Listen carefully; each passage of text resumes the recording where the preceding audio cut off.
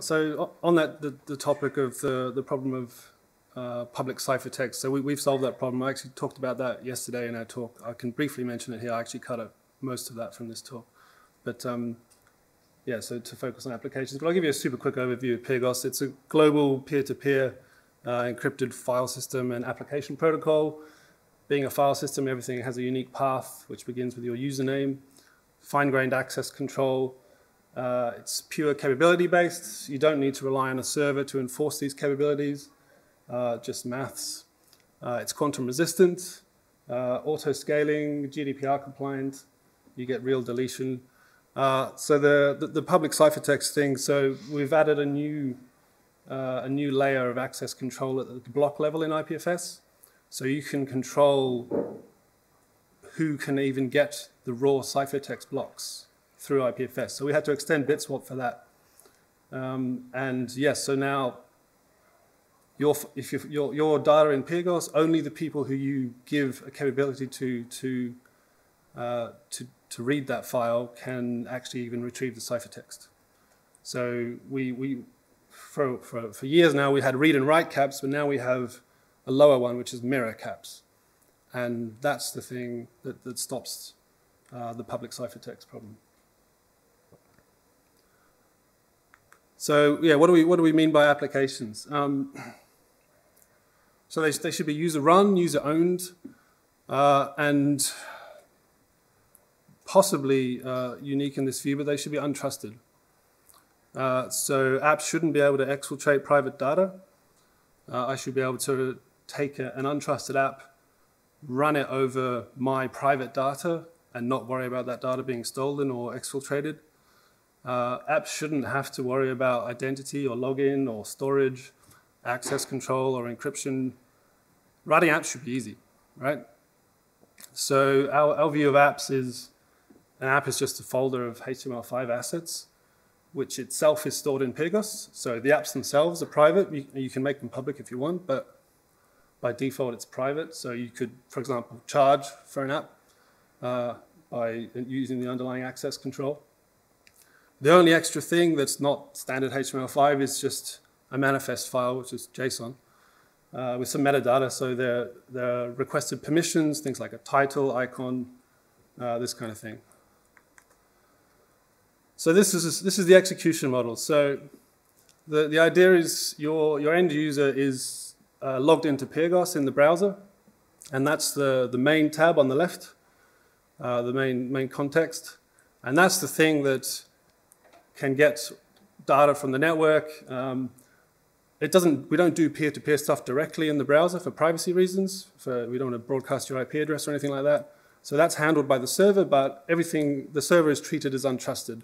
So everything the client gets, whether it's a hash or a signature or whatever, is checked in the client code. And in terms of an app, so the way we do this, so we want to isolate different apps, both from the main Pyrgos context, where, for example, your keys are and your data, but also from other apps. And as we've learned from the recent years, you have to worry about things like side channel attacks. So this absolutely has to be a separate operating system level process than the main tab. And that's quite hard to guarantee in browsers these days, but you can with some recent additions to browsers. And so the basic idea is we have a generated subdomain, and this works on localhost as well. So you don't have to have a wildcard certificate on a public server. And the generated subdomain is basically a hash of the human-readable path for the app that you're running. So they're paths in the Pyrgos file system, so those are unique anyway. The hash is then unique, and so you get your isolation that way. You can also, within an app, you can add an extra isolation parameter to get a different hash as well, if you want. So for example, one of our apps is a web browser in the browser, and it wants to isolate its websites from each other. So it has an extra the isolation parameter.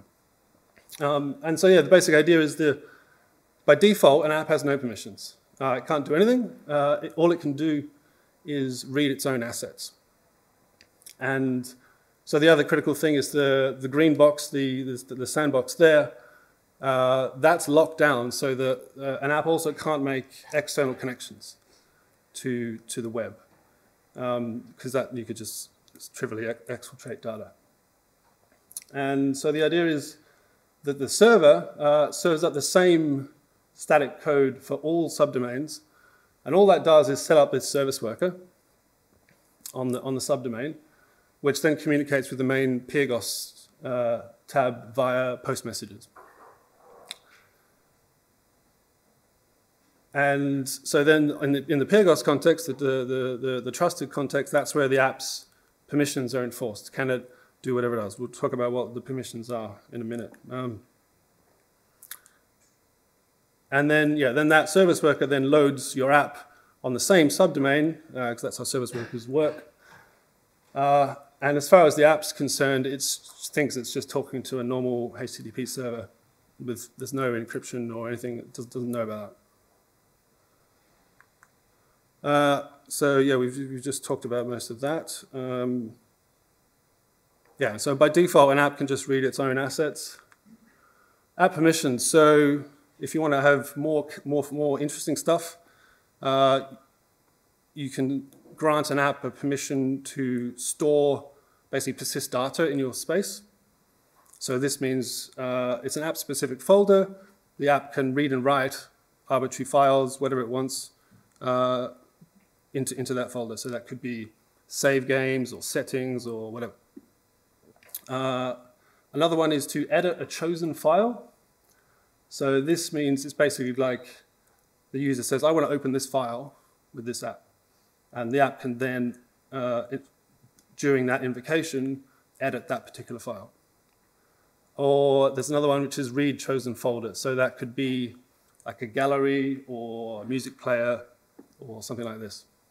So far, those first three, they're one-player mode. So that's just you and your app, you and your data and your app. It gets more interesting with the fourth one, which is you can exchange messages with friends. And these are all, so basically we already have a chat protocol.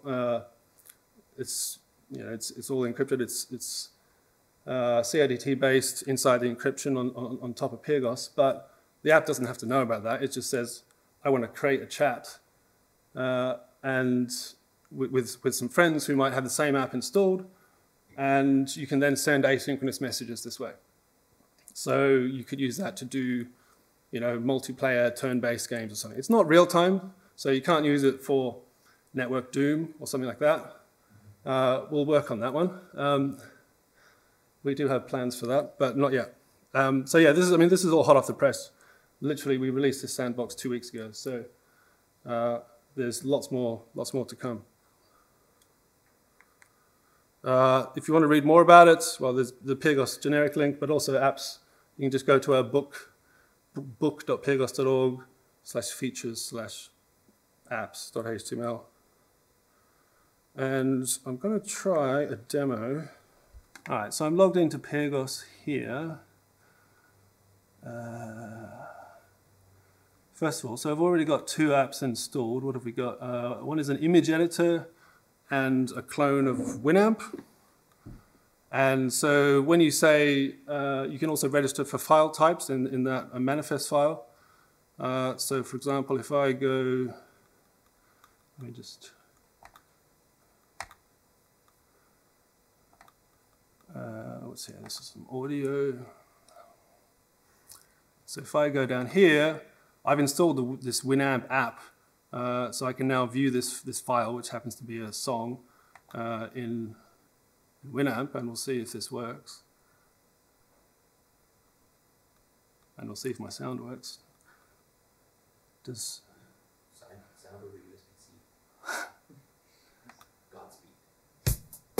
Yes. So that's a Winamp app. Make sure to pause this, because otherwise we'll get a copyright strike. That's gone. I'm like, oh God. So, yep, hopefully we're under the threshold for that. Yeah. So that's one app. What was the other one I had? It was an image editor. So let's go into media. We've got some images. Okay, yeah, TUI image editor. So whatever, we can open some image editor.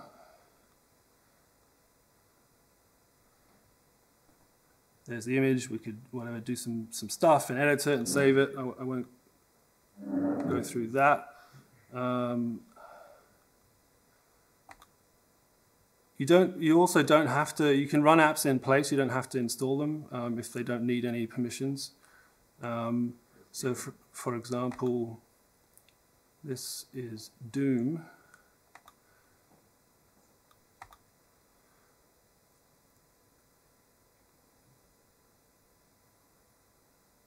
Via JS DOSBox.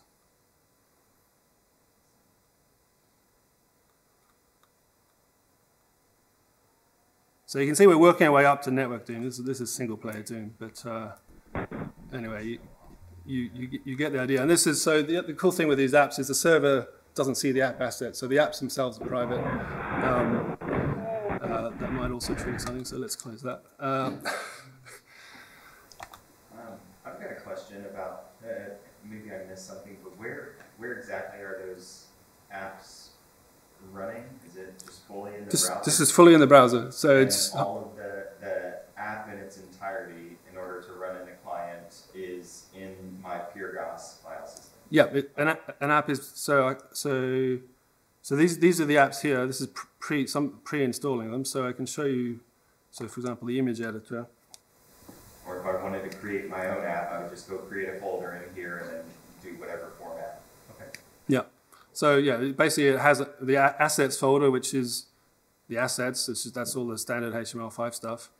And then there's this magical file, the manifest, the JSON file, which we can look at in another app, the text editor. Yeah, actually, if you could show that manifest and sure. bump the magnification. This is probably fairly obvious to the rest of the room, but if I went to another location, another computer, log into your PureGOS account, or is it peer-to-peer? I mean, like, is it just not there, or like, how does the... So you can, with PureGOS, you can log in through any device. What's the network path, I guess is what I'm saying? Is it through a PureGOS server, or is it something silent? So every PureGOS instance runs installs and runs its own IPFS instance, and everything happens via that. Yeah, so in the same way, the Visual stuff boots up the JS IPFS in browser, and you have your roots in it, and every device would then just lean on syncing of the IPFS protocol, right? Ian, same as PureGOS. Yeah. This is the content addressing piece, which is like, this is why we originally got excited about this.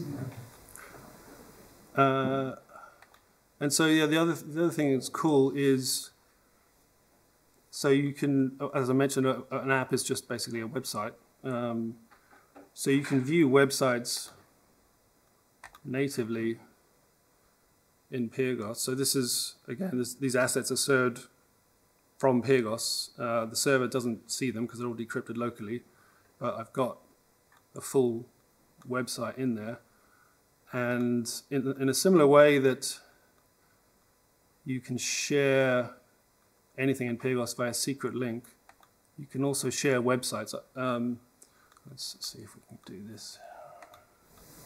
And I'm imagining there's a permission model for the friend that I share a link to my website to, so that only Joe admin can access it, right? Or well, it's capability based. So a secret link, anyone who has that link, the capability is in the URL itself. Okay. Not tied to a DID or anything like that. No, pure capabilities. You can revoke access by rotating keys, and just keep the links myself. Just keep an index of the links and who I shared it to, and then revoke it. So the secret link, that's mainly for sharing with people who are not on PureGOS. If they're on PureGOS, you can do in-band sharing. So this is the sharing screen here. So I can type in the username of who I want to share it with, and this remembers who it's been shared with, read or write or whatever. Or you can share with groups, so there's friends or followers are the default groups, but you can also do custom groups. But yeah, so the secret link, let's see if this works.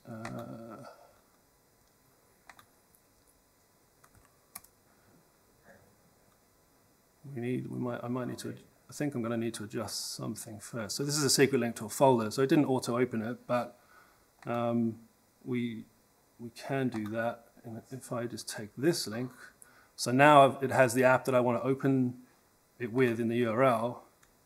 So if I close that and go to another browser, we don't store any state in the browser anyway, so there's nothing shared between tabs. Then this should open the website automatically. And basically, this is the PeerGOS application running on desktop. Well, this is running on PeerGOS.net, but this is just yeah, you could run it on localhost as well. No, what I mean is, so you have to have the PeerGOS application installed? No. Okay. So this just works in any standard browser. Okay. That's one of our things, is we want anyone to be able to use it, so we want to avoid web extensions. Having to install stuff. That's a great thing. I think that's also very much one of the things that we said is should work in every browser, including mobile, as our baseline. But in this case, all of the publishing and everything like that, you need to have the desktop app. So the web view is read-only. I think it's more like a home server. Yeah, they have System, yeah. He's got a PeerGOS server that it forwards things to, so you don't have to run the node locally, right? Correct, yeah. Each user has a home server which is responsible for storing their data and provides the current source of truth. You can do offline reads in principle, but not writes. Unless so our plan for that is to do that on an application-specific level. So if an application knows it's using a CIDT, that's fine. You do what you want. But at the raw, what was I doing here? File system level, then yeah. All right, that's working. Okay. Cool. That's basically it, I think.